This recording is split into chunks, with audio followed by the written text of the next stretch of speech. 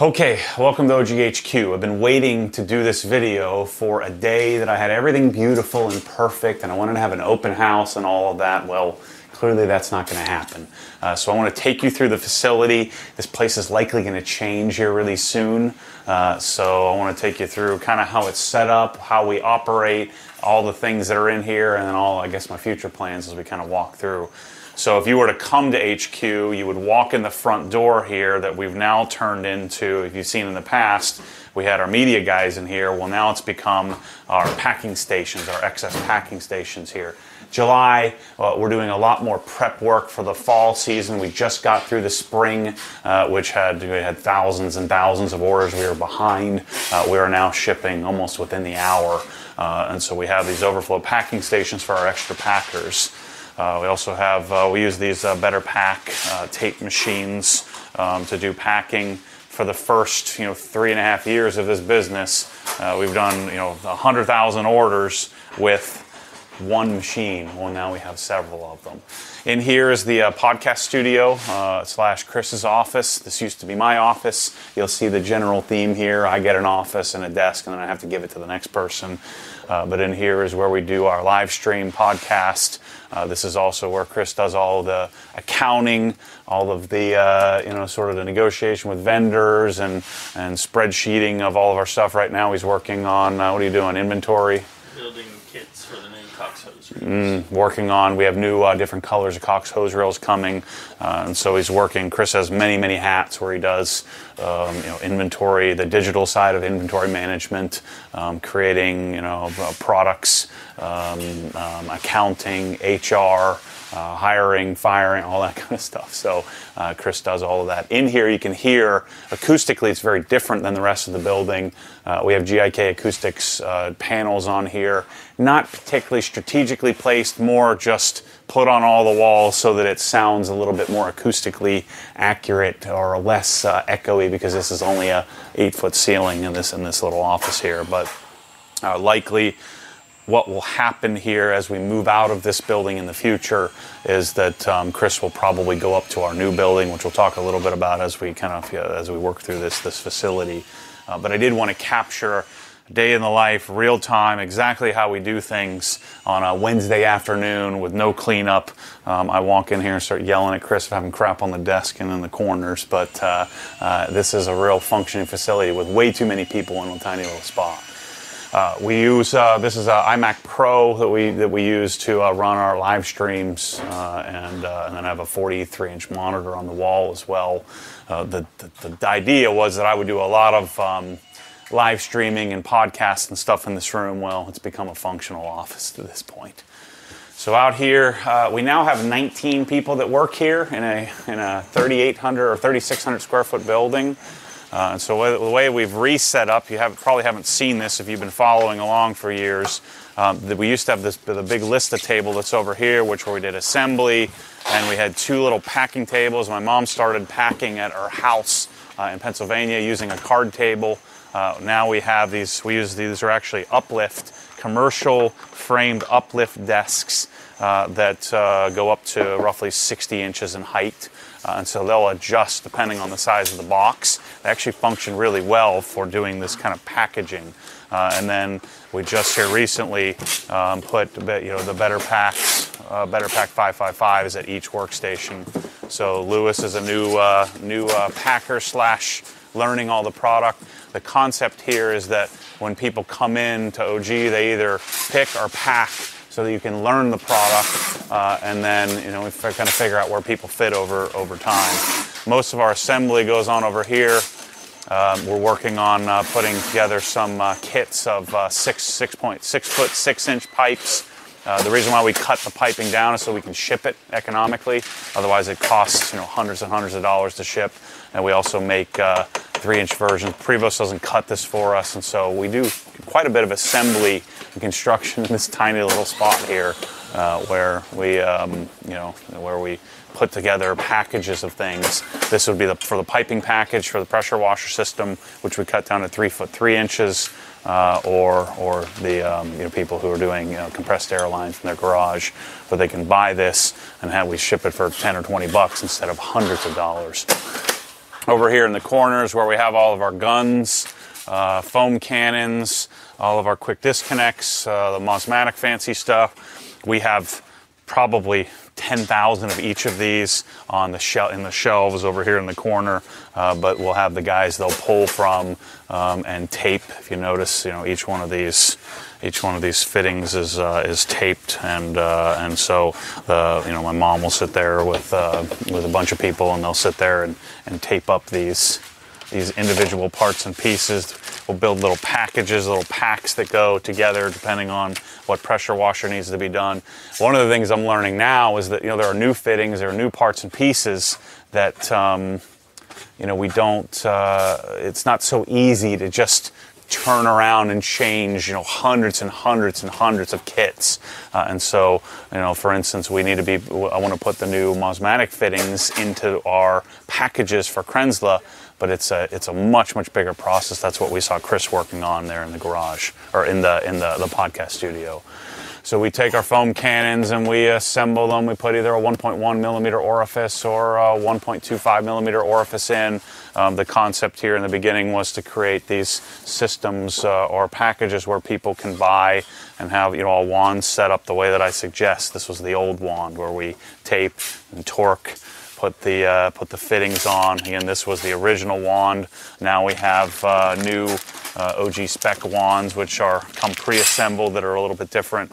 So we just continue to work on figuring out how to create solutions. Like, for instance, this here is the entire Obsessed Garage Mosmatic solution. But we still have many people that buy the original because the OG spec version is quite a bit more expensive than the other. And so the key is figuring out what are the progressive steps for people, and how do you put together a pressure washing package. All of our boxes are rather hard to get, but the boxes are strategically placed. When we move to the new facility, we'll have quite a bit more flow in mind. We want it to be as lean as possible. We're going to be we already have a study set up where what are our A products, what are our B products, what are our C products, making those more accessible. But we're making pretty darn good use with this is 2,000 square feet minus the office, so about 1,700 square feet, where we have roughly a dozen people in here working all day every day. The way that the process works is Ted, my dad, Andrew, they'll do the picking. And so we moved our Lista table over here. And so this is where they'll stage and set up an order. Here's an order going to West Virginia, Alec. He bought some bead maker, a brake buster, and a Tough Shine tire brush. So Ted will walk around. He'll pull all the products, sit it here, stage it. What we're going to be working toward in our new facility would be conveyors and bins. So we'll be moving or transitioning to that. But what we do now is, put the invoice and the product here. The other thing we'll be transitioning to, as well as having bins and having our pick lists, we'll be transitioning to barcode scanning. So that way, when the packers package it, they'll have to scan each item to try to reduce errors from us shipping, brake buster instead of bead maker, and try to keep things as accurate as possible. This row has all of our apparel, microfiber towels, power cords. This stuff just goes wherever we can fit it. We actually tripled our storage, our cabinet storage. We had 5 storage units down the street that my dad and Ted were running to, daily almost. Now we have we've tripled our shelving capacity, so there's not a square inch in here that we're not using, all the way up to the ceiling. We assemble buckets, so the guys will do, we use slime, and so we put our labels on and create bucket packages for people all the time. Assembling hoses, unassembled hoses go over here, but this is what it looks like on a regular day, where we have kind of stuff coming in. They have to stage orders going out over here. All of our chemicals are here. We have hoses, Prevost fittings up top, and we've found that SwitchTrax works great in keeping the facility clean. The problem is that the forklift, and it's not so much the forklift, it's the pallets. The pallets come in broken. There's nails sticking out all the time, so we end up damaging it. I do need to to put edge pieces. Swiss Trax has been out of stock quite a bit here as of late, so we're waiting on some edge pieces here to kind of finish this. But again, we expect to be out of this facility shipping wise in around October. We're building the new facility. You can see Robert here's building some lawns. He's taping the end pieces. I forget how many steps it is. I think it's 9 steps to assemble a wand. These are the original Mosmatics that, again, we sell quite a bit of. Several hundred, 200, 300, 400 a month, something like that. This is our tool grid stuff here. So there's a lot in this little space. And what happens here, generally, all the flow is they put the stuff on the little shelf there, the packers package it, and then we have some flex packers where that's where we use the room up front. And then Aaron here is his responsibility is dealing with where's my order. Order's missing. He's also scanning each item, weighing and scanning each item as it goes out. And so after the packers tape it and get it set up, then he grabs the package, takes the invoice, scans it, weighs it, and so we're going to continue to work on efficiency. My goal here would be to be completely automated, have iPads at each workstation. But we've come a long way from where we started, which was doing this all manually with regular tape, regular box tape. And the goal in our next facility will be to have a really specific workflow. So this door, I don't have powered. I wish we did, but now at this point, it's we've kind of gotten accustomed to how this works. But the facility is air conditioned. We have a 2-ton or a 1.5 ton, and then a 2.5 ton mini split. So a traditional that does the office and kind of vents into the building. We also have a really sophisticated dehumidification system. Up top here is where extra boxes and bubble wrap and buckets. So that whole area is filled with excess inventory as well. So they're up and down the stairs into the attic, almost daily. Prior hose bibs, McGuire stuff, lots of grit guard stuff. We're waiting on a shipment of hose reels, as we're about out of those. So the hose reels should be here. And then again, we have a lot of Mosmatic stuff in the corner, posters, angel wax. We stock some FX compressors and stuff like that here as well. There's some more Cox hose reels. So we really hadn't had time because of the spring to put this all together specifically. And now that we're moving to a new facility, it doesn't make sense to tear this apart and redo it. So there's a little bit of disjointedness on where some products are. But when we transition to the new facility, we have a very specific bar-coded system that we're going to be transitioning to. So let's take a walk next door and I'll show you that facility. So this is the other entry, and as you can see, we're using every square inch of this place. This should be a entry area where I had full intention of putting an OLED on the wall and then having some apparel, but we got too many humans in too little of a spot. We'll show you the parking lot after we're done here. But Tommy's answering a lot of the tech support questions, and so these guys here are sitting here doing doing all of the Krenzel orders right now. I think that's what Jeff's working on is Krenzel orders, getting those products out to them. We use Google Sheets that is communicated back and forth to Krenzel. The hope is that we get that automated on a system where we create a portal where all of our vendors can log into for drop shipping stuff. The long-term goal is to have a big enough facility where we don't have to deal with any of this. We just ship it all, control it from start to finish. Even though that's probably not the most financially efficient option, I would much prefer to be in total control from start to finish of each product.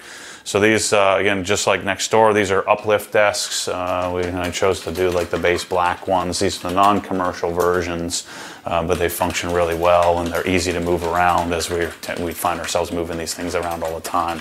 One of the things we're likely going to have to respond to, we were talking about this morning, we haven't had we haven't had virus issues here in Lake County, but it seems that it's headed our way.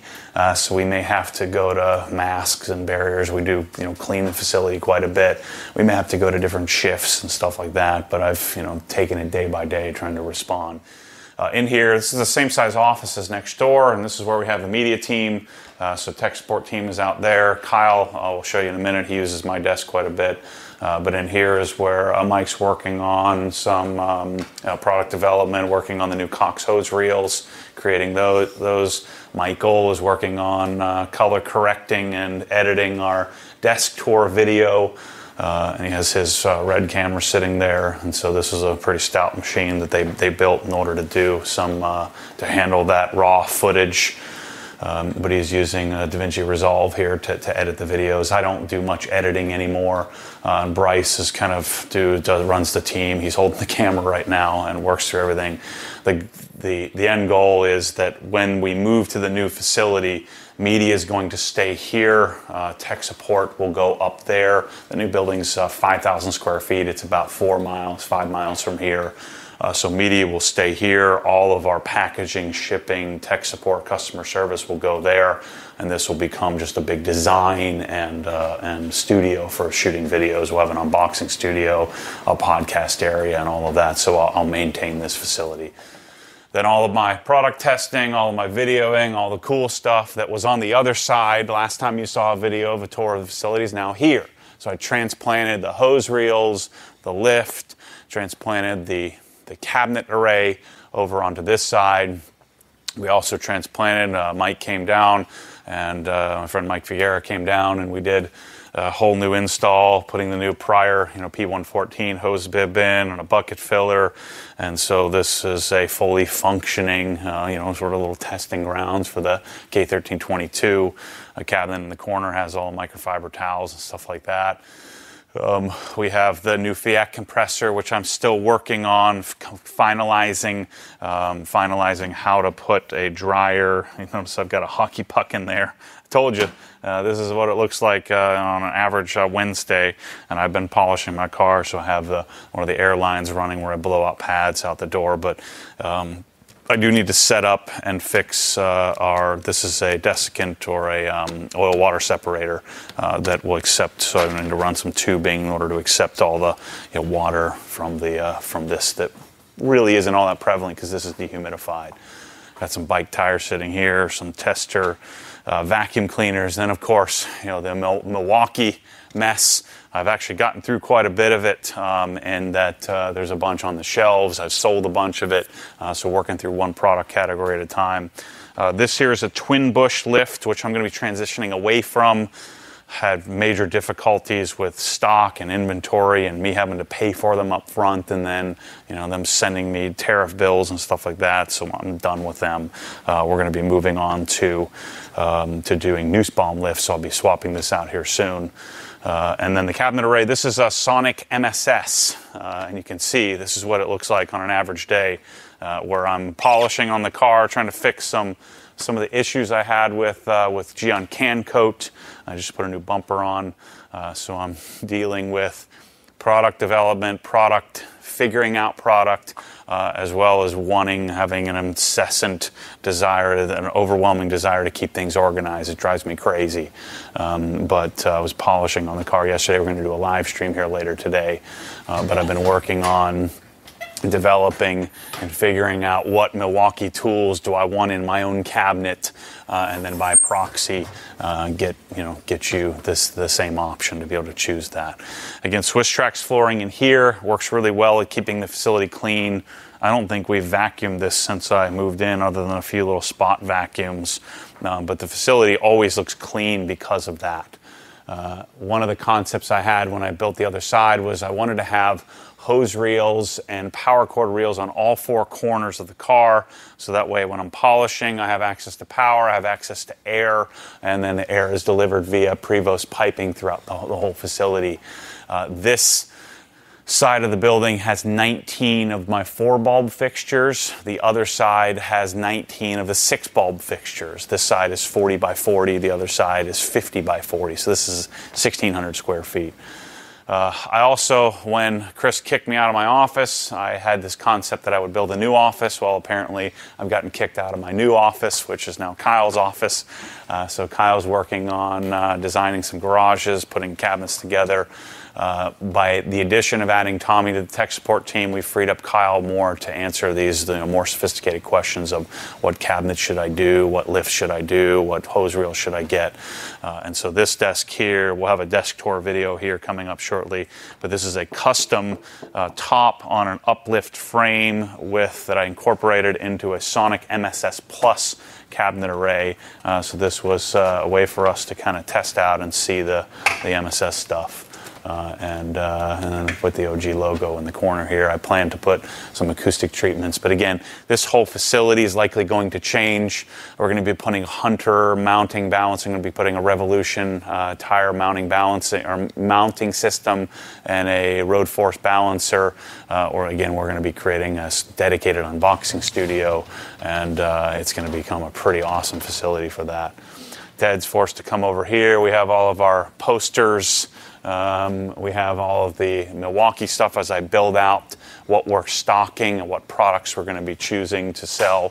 For instance, this is a 1/4-inch hex impact driver. The 2553-22 is something we'll be stocking in the store, and so that's available online. So what you see in the media room is Bryce and Mike. They'll come out here and have to photograph it, create the product, write the description. Of course, Kyle and his team have to support that by answering people's questions, and then my job is to sell it, to talk about it, to teach you about it. So we have overflow storage here. And for a long time, I had all my car parts on top of the cabinets. Well, now it's filled with Milwaukee. But this, for now, is our bottling area. And so we have this pumping station that an OG follower made for us. That's the OG tire dressing. That back there is McGuire's all-purpose cleaner. That's the thing where we'll mix up hyper dressing and dilute it. We need to order some, but we just bottled all of our soap. I can't wait to get this out of this building and into a proper area where we've got people that are working tightly inside of this little spot. We have CarPro bottles. That's the bottles that I buy. They let us put the decon soap in that bottle, and then of course we've been bottling our tire dressing and some temporary stuff. But the guys will come over here and work with the pump in order to bottle the stuff. So we just got a new tote of tire dressing. It cost me about $4,500 is the cost of the tote, and then that tote will make. We'll sell retail, $50,000-$60,000 worth of profitability in there. But of course, I've got to pay the founder of the product, and so we maintain a reasonable margin on it. But the goal long term would be to bottle everything in a superior bottle, and so I would hope to be able to buy McGuire's in quantity and CarPro in quantity in these totes and be doing our own bottling. So this is our sort of testing ground and figuring that out. So the general concept here is that we have a lot of people in a tiny little building tripping over each other. I doubt we'll ever have culture like this again. I really don't want to split up the facility, but I think we're going to have to. We don't have a choice. I'll show you the parking lot here in a minute. So this building, again, it's a 3,600 square foot building. It's 40 by 90. I leased the building from the owner. We've talked about me purchasing it, but it just makes more sense to lease this, being as clearly we're spilling out of the seams. You can see the parking lot. We're parked in the fire lane, sometimes have to park in the handicap spot. These trucks have to back in here and navigate all of these cars, but the idea here is to stay lean and then someday build a much bigger facility, buy several hundred acres. I have a realtor looking for 250-ish acres that we can zone as mixed use somewhere in this area. My house is about a mile from here. So the idea here is to take this building, make it the Obsessed Garage design and media, where we're able to display all the products, host an event or two a year, but do all of our video shooting and really have a place for me to park my cars because I haven't built a garage in my house yet. But one of the problems we're running into is space and having cars. We have cars parked out the side of the building. But the new facility, again, will be taking and moving all of our packaging, all of our shipping, all of our distribution. Will go to it's a 50 by 100 building with another 1,200 square foot covered area, where we'll have much better flow, where the product will come in, work its way from front to back. So assembly, tech support will sit in there, working very closely with the product and being hands-on, so they can really learn it. That'll be the proving grounds, and then having the product. The goal would be to stock and ship everything we sell, providing an end-to-end solution for the garage. That's what I'm super interested in being able to provide. And doing all of this just affords me the ability to make these videos and test products and try things out. So anyway, that's the OGHQ as it currently sits. I wanted to get a tour on it because it's going to change drastically over the next 6 months or so. And so I wanted to capture this moment in time, an average Wednesday morning, and hopefully it'll continue to do what it's doing, and hopefully I can keep making videos like this. So thanks for watching. Thanks for taking the tour with me. As always, stay tuned for more crazy. This idea, or this concept, I think has some real legs. I'm going to keep chasing as long as you'll allow me. So I'll catch you on the next one.